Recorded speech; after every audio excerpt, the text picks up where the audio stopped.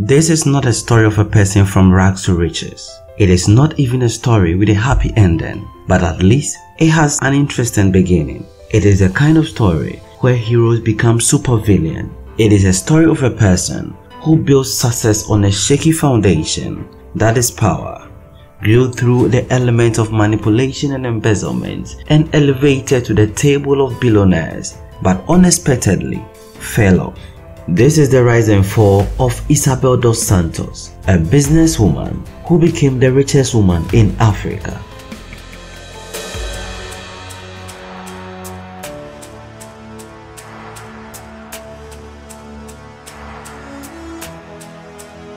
Isabel dos Santos is an Angolan and was born on 20th April 1973 in Baku, Azerbaijan. She was the oldest daughter of José Eduardo dos Santos and her mother, Tatiana Kukanova, a Russian-born chess champion. Growing up, Isabel had a privileged childhood, living in various countries due to his father's diplomatic and political career. She spent her early years in Baku and later moved with her family to London, where she attended an international school. She later studied electrical engineering at King's College in London. After completing her studies, Isabel returned to Angola, where she began her career in business. She initially worked as a project manager at Urbana 2000, a subsidiary of Jembas Group, a construction company owned by her father. In 1997, she co-founded Miami Beach Club, a nightclub and beach resort in Luanda, Angola. She has been involved in various industries, including telecoms, oil and gas, banking, diamond, and other investments. Her investment in the telecommunication industry includes Unitel, Angola's largest telecommunication provider. She also has stakes in other telecommunication companies across the continent of Africa. She has a stake in Sonalgo, a state-owned oil company in Angola, and had interest in Banco BPI, one of Portugal's largest banks, as well as banks in Angola, such as Banco BIC. Additionally, she was involved in the diamond industry through her stake in the Swiss diamond company De Grisogono, and had investment in other industries such as cement, media, and real estate. Despite her success in business, Isabel dos Santos has faced allegations of corruption and other illegal activities in connection with her wealth and business dealings. All these allegations were clearly mapped because her father was the most powerful man in Angola. Who is her father, and how did he influence such enormous wealth creation?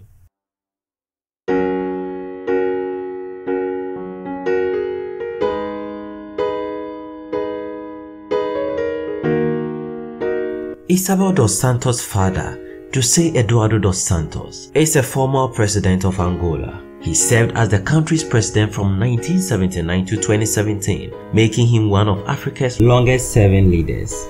During his time in power, Angola went through significant political, economic, and social changes, including a long and brutal civil war that lasted from 1975 to 2002.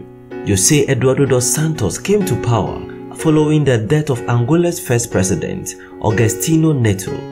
He inherited a country that was still at war with various armed groups, including the National Union for Total Independence of Angola and the South African apartheid regime. Dos Santos consolidated his power by forming alliance with other political and military leaders, introducing a one-party system in Angola.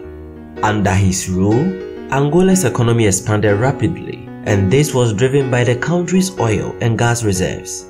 However, the benefits of this growth were not equally distributed, and many Angolans continued to live in poverty. He faced accusations of corruption and nepotism, with critics claiming that he used his position to enrich himself and his family at the expense of the Angolan people. After 38 years in power, Dos Santos stepped down in 2017 following an election won by his hand-picked successor, João Lourenço.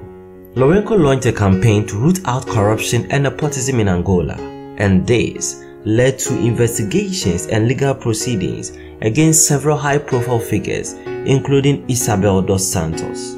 The investigations revealed that in June 2016, Her father appointed her as chair of Sonangol, the Angolan state oil company.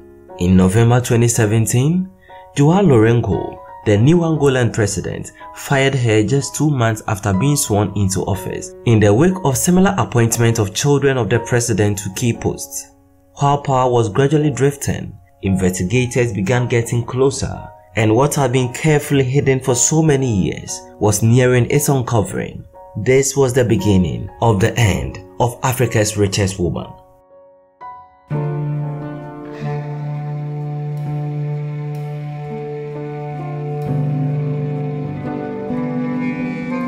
The fall of Isabel dos Santos began in late 2019 when a consortium of investigative journalists known as Luanda Leaks published a series of reports on her business dealings. The reports alleged that Dos Santos had engaged in various forms of corruption and embezzlement, including using her position to enrich herself and her family at the expense of the Angolan people. Following the publication of the Luanda Leaks, Isabel dos Santos faced a series of investigations and legal challenges. In Angola, she was accused of embezzlement and money laundering, with authorities freezing her assets and issuing an international warrant for her arrest. In other countries such as Portugal and Netherlands, authorities launched investigations into her business dealings and froze her assets. Some of her business partners, such as Portugal businessman and banker Mario Leite da Silva, also faced legal actions in connection with their ties to Isabel dos Santos. As a result of these investigations and legal actions, Isabel dos Santos' fortune declined significantly. In early 2020, Forbes estimated her net worth at $2.1 billion, down from $3.5 billion the previous year. Later that year, she was no longer included in the Forbes list of billionaires. The fall of Isabel dos Santos also had political implications, as her father, former Angolan President José Eduardo dos Santos, faced criticism for allegedly enabling such corruption practices during his time in power. In 2020, the Angolan government announced that it had recovered $5 billion in assets linked to Isabel dos Santos and her associates, as part of a wide crackdown on corruption and embezzlement in the country. Let's have a brief look at her investigations and prosecution in the next chapter.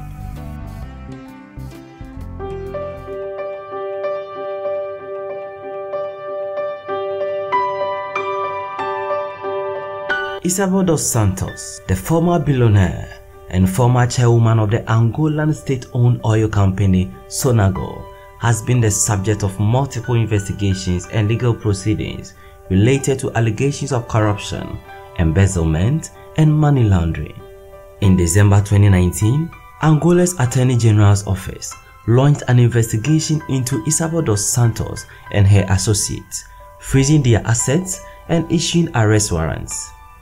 The Angolan government also began legal proceedings to recover assets allegedly stolen by Dos Santos and her associates. On 30th December 2019, the Luanda Provincial Court ordered the seizure of the personal bank accounts of Dos Santos, her husband Sindica Ducolo, and Mario Felipe. According to the Attorney General's office, the three business people entered into deals with the Angolan state through the companies Sodium, a public diamond sale company, and Sonangol, the state oil company. With these deals, the Angolan state suffered a loss of $1.14 billion. The court produced the document showing that the assets and many other owned by Dos Santos have been acquired using funds from two state-owned companies. In Portugal, where Isabel dos Santos had significant business interests, the country's central bank and market regulators launched investigation into her role as the controlling shareholder of Banco BIC, a Portuguese bank. The investigations focused on allegations of improper management, lack of transparency, and non-compliance with anti-money laundering regulations. In January 2020, the Portuguese Attorney General's office opened an investigation into a number of her operations after Ana Gomes, a Portuguese member of European Parliament, laid charges against her. Following the seizure, she assumed UAE as her official country of residence. Again in January 2022, the International Consortium of Investigative Journalists (ICIJ) published a series of articles called the Luanda Leaks that exposed Isabel dos Santos' business dealings and alleged corruption. The articles revealed that dos Santos had allegedly used her position to enrich herself and her family at the expense of the Angolan people.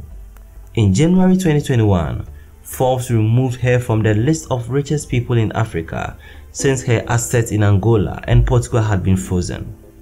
In February 2021, Isabel dos Santos was charged with money laundering, embezzlement, and other offenses by the Angolan authorities.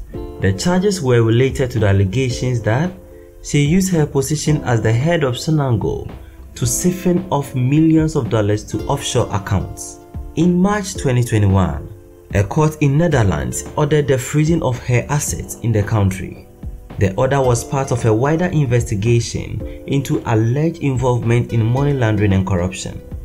In June 2021, Portuguese public prosecutor indicated Isabel dos Santos, her husband, and several associates for money laundering and embezzlement. The indictments were related to their alleged involvement in the mismanagement of Banco BIC, which led to the loss of millions of euros from the bank. On 18 November 2022, Interpol issued a warrant for her arrest. During the crackdown, Isabel's brother, José Filomeno dos Santos, was sentenced to 5 years in jail in Angola for transferring $500 million out of the country's sovereign wealth fund. This was a clear example of how things could go. On Tuesday, 27 December 2022, Angola's Supreme Court ordered another preventive seizure of assets of Isabel dos Santos. The decision was based on documents from state oil company Sonangol and mobile phone company Unitel, as well as information provided by Portuguese and Dutch authorities.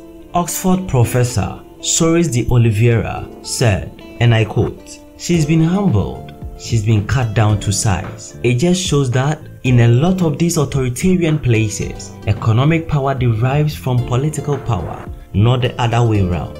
The moment you lose political power, you can't be heard. You are vulnerable all over the world." Unquote. When economic power is built on a volatile foundation like political power, it is bound to collapse because political power is always time-bound. All her supposed hard work, perseverance, and reputation has been despised and exposed to the highest degree. And just like that, she fell from grace to grass, from powerful to vulnerable. Thank you for watching to the end. Kindly subscribe and click on the notification bell so that you don't miss any new video we post. Check out other great videos on this channel. See you in our next video. Until then, have a wonderful day.